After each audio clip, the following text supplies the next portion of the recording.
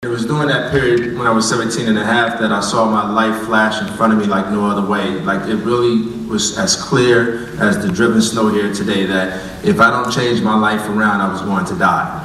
And often we don't use, I say 17 and a half. As we get older, we lose those halves. And as we get into our 30s and 40s, we lose that second number too. We're just in our 30s and our 40s. But had I not been 17 and a half, my story would have been written differently. Again, I always did well in school, and at the time I was hanging out with the wrong crowd, and that's why for the young people understand that people you choose to hang around is of utmost importance. So if you're hanging around 5 and 6 people that's misdirected, it won't be long before you become the next one.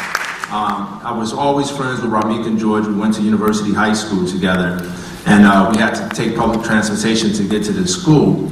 And at the end of the day, we would go back home to our respective parts of Newark. And so I was cool when I was with them. I did well. I made sure I got my grades. And we had fun. We had fun. We really had a lot of fun.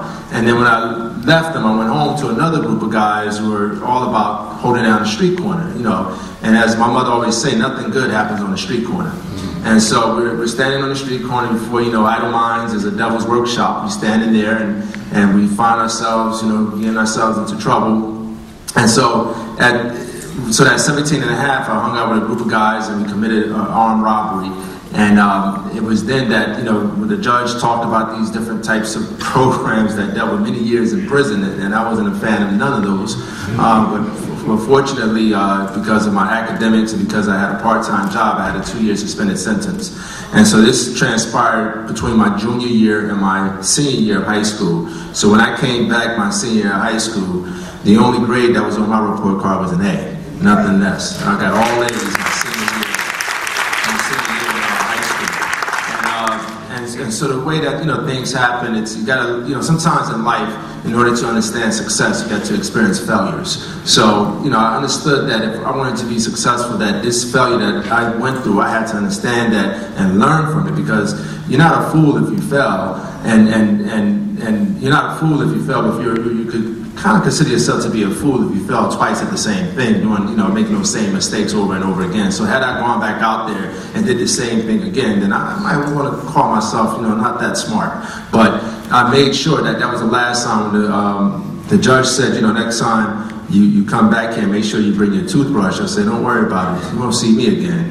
And ironically, I did go back to that same courthouse again. But it was 15 years later as an expert witness in an emergency medicine case. So it was a different hat.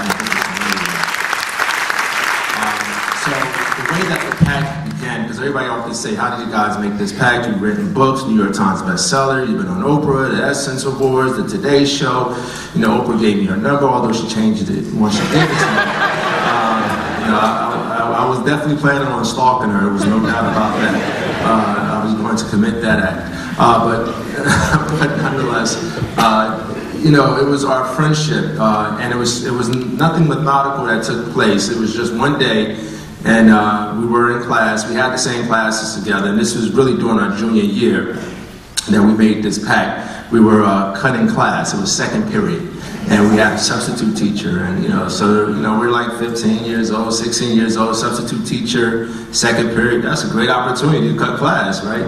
It wasn't the smartest thing to do, but the end results turned out to be brilliant, I think. So we each raised our hands and made up different excuses to get out of class. I had to go to the bathroom. George had to go call his mother. Ramik had to go hand in a report for another class. So, the substitute teachers, some care, but most don't. They're like, whatever, just go. Take a friend with you. Just go ahead and so we got out of class and we huddled together and we're like, all right, let's go to the gym and play basketball, because back then it wasn't recess at second period, so what do boys do? They go to the gym. So we're making our way to the gym. We're walking down the hallway, and we didn't know that there was a substitute security guard, but this substitute security guard wanted to make a difference. He wanted to be somebody, which I'm glad he did, because he started to see us in the hallway and gave chase, and he told us to stop and yelled at us to stop where we were, because these 3 guys in the hallway, no pass in their hand, so they must be up to no good, right? So he's yelling at us to stop, and we have selective hearing. We don't hear him. He's like, stop, you 3, stop right here. And we're like, nobody's talking to us. So all of a sudden you can hear his keys rattling in his pocket as he's picking up pace. And so we start to pick up pace, and he's yelling for us to stop, and we're still not stopping because we don't hear him. And so he's running down, and we're running, and it's a full-out sprint. We're just running, trying to outrun the security guard. So our hope was if we just could make it to the corner, turn the corner, there was a door that led to the locker room, and we could go down into the locker room and come up on the other side of the locker room and assimilate with the class inside the gym. So we were, this guy couldn't keep up with us. We were 15, he was old, he was like 25, so he was chasing us. So we were full out sprinting, full speed ahead, and then right before we were about to turn the corner, somebody appeared in front of us, and it was the principal. Now, she should have been in her office doing some work. I don't know why she was out in the hallways. It was second period. I noticed it was a parent or two she needed to be on the phone with at that time of day. So now we're sandwiched between the principal and the security guard, and just like a ray of light, just like that door that just opened. Because the library, I don't know about your schools, but the library in our school was always closed. Like they always had the door locked for some reason. But today the door was open. It was like a ray of light just shining through. So we dodged into the library, and it so happened it was a seminar ongoing about careers in health and science being offered by Seton Hall University. So we all, assimilated and with the class that was there and grabbed the seat. And and the security guard and the principal looked in and said, well, they're probably better served here. They may learn something. So we sat down, and I remember asking the student, what the program was about. He's like, oh, it's about, helping minorities go to college and become doctors and dentists and scientists and everything. And I said, doctors, dentists, and scientists? Like, I don't know anything about those. I know about pediatrician, I know the Cosby Show, and Trapper John and Dave. For old heads, you know what Trapper John and Dave is. So I said, but I don't know much about it being a doctor. And plus, I was working at McDonald's, and they already promoted me to crew chief, and they said that an assistant manager was next. So I already had my future. I was good. And back then, I think Calvin used to have this commercial with Calvin. He used to work at McDonald's, and I was like, okay, like Calvin, so I'm good. My future was bright in the burger world. So I was like, I don't know about this college thing. Plus, nobody in my family ever went to college. Only a few of us graduated high school. So, I felt like I was achieving something by graduating high school, which, is not true, but at the same time, I thought so.